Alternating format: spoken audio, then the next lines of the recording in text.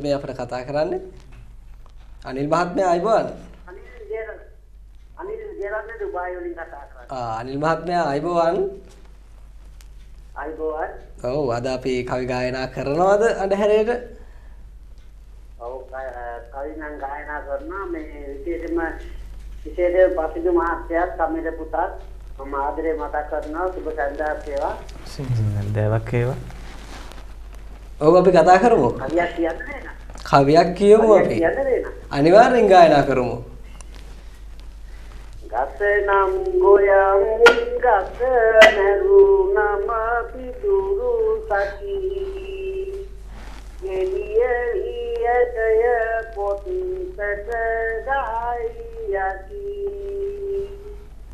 මදයේ සහල් බත කනරිද ඔබ රසති මෙතුන් පදේ මාදීවා හරිද සති තිරුකේ වවුලොත් නෙල්ලෙනු පේනු වත්නම් අපතත් වන්දෙතියනු ඇසිෙහි කඳුළු බිඳුනු ඇසිය පනු ඉතින් මොටද මේ වයසට නැතියනු බොහොමස්තු තවත් කෙරුවන්ද ඇන්තේ කොතරම් වියන්ද යා දෙන්නකෝ අම්මේ අපේ පියා ගෑණියක්ද බොහොම ස්තුතියි දරුවන් සම්මත බොහොම ස්තුතියි ඔබතුමාට අපිත් එක්ක නිරන්තරයෙන් සම්බන්ධ වෙන්න අඳුරයත් එක්ක කියලා ආරාධනා කරනවා මේ පසුදු මහත්මයා අපි පිළිතුරු කවියක් ලබා දෙමුද මේ නම මොකද්ද කිය අපි එහෙම වුණොත් තව ටිකකින් හරියන්නේ ඔව් අනිවාර්යෙන් අනිල් මහත්මයා තමයි අපිත් එක්ක සම්බන්ධ වුණේ අපි කතා කරමින් සිටි මාතෘකාවට අවධානය යොමු කරමු මේ අපි මේ අනිල් මහතාට කියමු නේද දෙක කියමු ඔබ සූදානම් අපි සූදානම්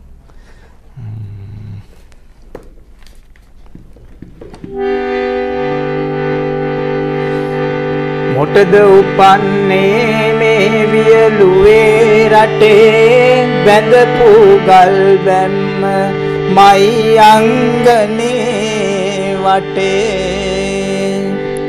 ඔරුවට නැගීලා සුරතට ගත්තුරිටේ අනිල් මහතා කවි කිව්වා මේ කවි තොටේ අපූර්වයි ගායනේ ඔබගේ ඒක ඉතින් මම අමුතුවෙන් කියන්න ඕනේ හරි අපූර්වයි කොහොමත් ඒ ගායනේ ඔබගේ හැකියාව ඒ නිසා තමයි අපේ ආදරණීය ප්‍රේක්ෂකයන්ට මෙතනම ලෙන්ගතු මේ සිපල් මහත්මයා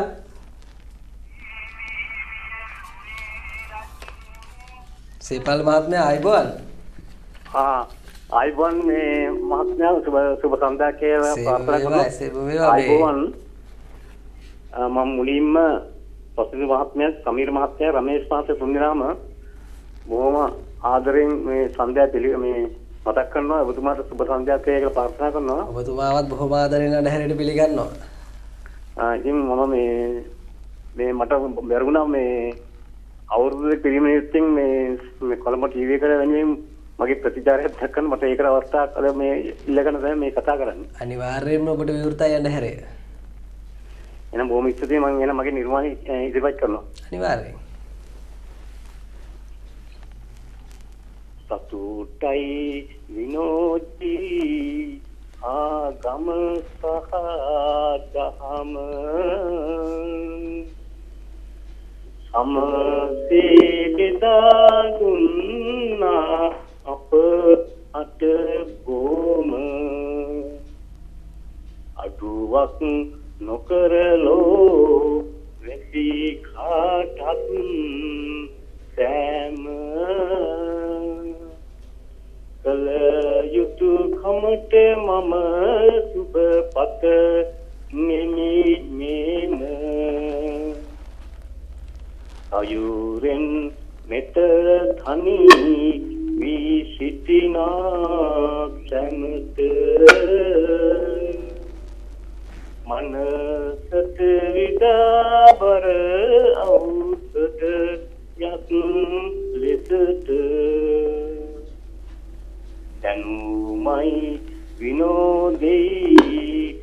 කැටි කරමින් යසට ඉන දුන් සතුට අපමණ සතුටකි හිතට අවුරුදු දෙකක් පසු හැරි බැලූ විට කළ සේවාව මෙතෙකයි කිව නොහැක මට තව දිගු කලක් ඔබේ සිනි අත ලැබීමට කොළඹ නාලිකාවට සුබ පතමි එත බොහොම ස්තුතියි මට මේ අවස්ථාව ලබා දුන්නට ලබන සතිය ඔබතුමාටත් බොහොම ස්තුතියි නිරන්තරයෙන් අපිත් එක්ක සම්බන්ධ වෙන්න මේ පසුදු මහත්මයා ඒක තමයි අපිට තියෙන වත්කම අපේ මේ අවුරුදු දෙකක් තුල ඔබට කරන්නා වූ සේවය පිළිබඳව ඔබගේ හිතේ තියෙන ආකල්පයයි ඒ කතා කරේ හරිම ආඩම්බරයි අපි හැමදාමත් ඔබ වෙනුවෙන් මේ දේවල් ගෙනෙනවා කියන කාරණය ඔබට සිහිපත් කරන්න ඕනේ අඳුරය ඔබට තියෙනා වූ ලෙන්ගතු වැඩසටහනක් වගේම තවත් මේ වගේ ගොඩක් ලෙන්ගතු දේවල් ඔබට ලෙන්ගතු කරනවා කියන කාරණය අපේ කොළඹ ටෙලිවිෂන් කාර්ය මණ්ඩලය හැමදාමත් ඔබත් එක්ක ඉන්නවා කියන කාරණය ඔබට මතක් කරනවා පසුදු මහත්මයා මේ කවියක් ගායනා කරනවද පිළිතුරු කවියක් නම් අපි දැන් මම ඒ කවියට දැන් ගත වෙලා හිටින් ඉඳලා ගන්න බැරුණා. මේ හොඳින් අහගෙන හිටියා ඒ මහත්මයාගේ කවිය. ඒ වගේම තමයි අනිත් කවිත් අපට ආකාරයෙන්ම වැදගත්. මේ මොකද කරන්නේ අපි මේ ඔව් ගායනා කරමු මේ ගායන ශෛලීන් ගැන අපි කතා කර හිටියේ. අපි තවත් ශෛලියක් දෙකක මේ වෙනස්කම පැහැදිලි කරලා දෙමු. මේ පොඩ්ඩක් දවුල අපි භාවිතා කරලා නැත්නම් බෙර වර්ග තුනේම හඬ මේක තියෙනවා. ඔය අතරින් මම ඔබගෙන් කාරණයක් අහන්නම් මේ ඔබ කිව්වා මෙහෙම කාරණයක් මේ දැන් සාමාන්‍යයෙන් දැන් අපේ කුඩා දරුවන් හෝ වේවා හරි හැටි අවබෝධයක් නොමැති කමින් වැඩිහිටියන් හෝ වේවා මේ ඔබ කිව්වා අර කරත්ත කවි ගායනා කරන ඒ ශෛලියටම තමයි අනිත් කවිත් ගායනා කරන්නේ. මොකද මේක අර ශෛලිය පිළිබඳ හරි අවබෝධයක් නැති නිසා මේක ඉදිරියට යනකොට ගැටලුවක් වෙයිද? ඔව් මොකද එතකොට අපිට මේ කිසිම වත්පොසත්කමක් නැති මේ රටක් බවට පත් වෙනවා සංස්කෘතිකයේ අතේ. මොකද අපිට එහෙම නැහැනේ අපිට ඕන තරම් විවිධ විදිහේ ගායනාවල් ඉදිරිපත් කරන්න පුළුවන්.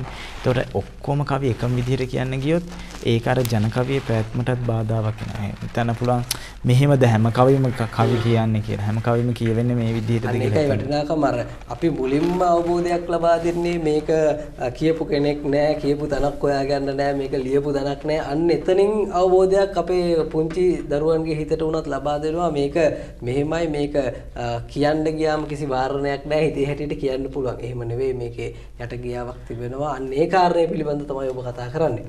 මේ එතනින් එහාට ගිහිල්ලා අපි දැන් මොන ආකාරයෙන් දැන් මේ දවුල මේ අපිට සබරගමුවේදී භාවිතා වෙනා වගේම තමයි අපිට මේ මහියංගනේ දම්බාන රතුගල නිල්ගල වගේ පැතිවලට යනකොට අපේ ආදිවාසීන් භාවිතා කරන මේක මේ අපි හිතමුකෝ කිරිකොර යාගේදී භාවිතා කරනවා ඊළඟට ඔවුන්ගේ ඔය හිමේ පණංගුව ඒ කියන්නේ ඔය දෙදෙනෙක් විවාහ වුණාන් පස්සේ මේ අපි කියන්නේ මදු සමය ගත කරන යනකට තමයි හිමේ පණංගුව වෙනවා කියන්නේ. ඉතින් ඒතකොට ওই වගේ ආකාරවලදී මේ විවිධ ගායනාවල් ඔවුන් සතුව තියෙනවා. ඒතකොට ආදිවාසීන්ගේ ගායනාවලට දවුල වැඩි වශයෙන් භාවිතා වෙනවා. ඒතකොට ඒ විදිහට නෙමේ දවුල භාවිතා වෙන්නේ සබරගමු පළාතේ ශාන්තිකර්ම වලට.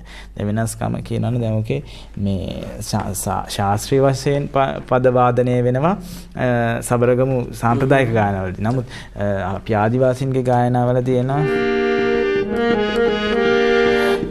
ten ten de nam ten de nam ten de nam ten de ten ten de nam ten de nam ten de nam ten de kande gaman pojat man gachan kanguna kiri dunge gaman poj man gachan ka he ten ten de nam ten de nam ten de nam ten de kande gaman pojat kevillan kankuna padmunge gaman pojat kevillan kankuna දැන් ওই විදිහට තමයි ආදිවාසීන්ගේ විදිහට මේ දවුල භාවිතා කරන ඒ ආදිවාසීන්ගේ ගායනා ශෛලිය අර පොඩක් මේ කට විවෘත කරලා ගායනා කරන එක ඔය හේ බොල කියලා අර ශක්තිය ලබා ගන්නවා ගායනාව තුළදී. ඒ ගායන ශෛලියේ තියෙන වෙනස්කම්. දැන් ඕකම සබරගමුවේදී දවුල භාවිතාවෙන් ගායනා කරනකොට ඔකට වඩා වෙනස් වෙනවා. ඇඳලාං ඔසරිය මන්ත හැට්ටය රන් මාල බැඳ සුරංගනන් මෙන් වැඳලා බැස මහා සාමන් දේවෝලේ දිග්ගේ නැටු අපේ පුලංගනන් නෑ ඔය විදිහට තමයි වාදනය වෙන්නේ. අර වැඩි ගායනයට වඩා ඒකෙදි තිබ්බ වෙනස්කම. අනිවාර්යයෙන්ම. දැන් මේ ගායනා පිළිබඳ වෙනස්කම් තමයි කතා කරගෙන යන්නේ. ගායනා ශෛලීන් පිළිබඳ වෙනස්කම් තමයි කතා කරගෙන යන්නේ. ඉතින් ඔබට ආරාධනා කරනවා තවත් අපිට අමතන්න පුළුවන් කවි ගායනා කරන්න පුළුවන් 02 4 112 516 අපේ සජීවී දුරකථන අංකයේ විවෘතයි.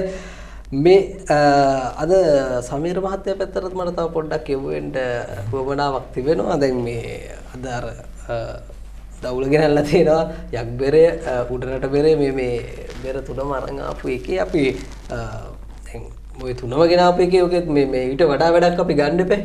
මේ අපිට පුළුවන් ද මේ ඔය බෙර තුනෙන්ම මොකක් හරි වාදනයක් ඉදිරිපත් කරලා පෙන්නන්න. තුනෙන් මගුල් බෙර අට්ටන් තුනක් විතර අපි වාදනය කරමු. දැන් ඉස්ලාම් මොකෙන්ද උඩරට බෙරෙන් මොකද මේ මගුල් බෙර කියන්නේ අපේ මේ පෙර බුදු මංගල්‍ය වෙද්දි වාදනය කරයි කියනවා. මේ මොකද පන්සිලු විසින් බෙර මේ සකස් කරලා ඒ අයට වාදනය කරන්නට ලබා දුන්නයි කියනවා. සිව්සටක් බෙර සූසටක් බෙර ඒ කියන්නේ බෙර වර්ග 64ක් වාදනය කරයි කියනවා. ඕකේදී ආතත විතත ආතේ ගණේශ ශීරය යන කියලා කියනවා. ඒකට දැන් ඔය බෙර සන්නේදිත් කියනවානේ ස්වස්ති ශ්‍රී වෛවස්තු මනු මහරජෝත්තම ආනන් වහන්සේගේ මුඛ දන්තාර්ගයෙන් මෙලොට ජනිත වූ යාම කුල දිව්‍ය පුත්‍රයා විසින් සරහන ලද තවද ආතත විතත ආතතේ ගණේශ ශීර යන පංචතාලයන්ගෙන් යුත් හයිකී සඳෑ ප්‍රථමයෙන් උපන් බ්‍රහ්ම තාලම මුල් කොට මගුල් බෙර පටන් ගත.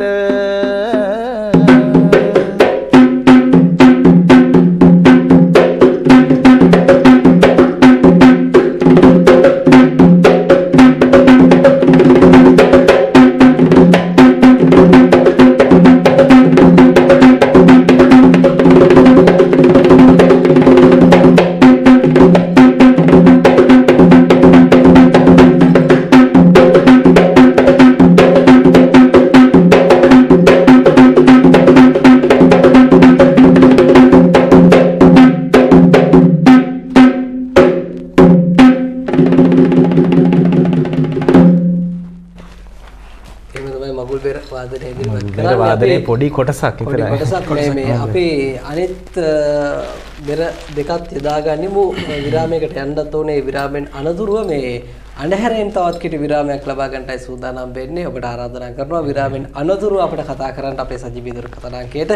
විරාමෙන් අනතුරුව තවත් සුවිශේෂී කරුණු කාරණා ගැන කතා කරන්න ඕනේ. කවිය අහන්නත් ඕනේ. ඔබගේ කවිය අහන්නත් ඕනේ.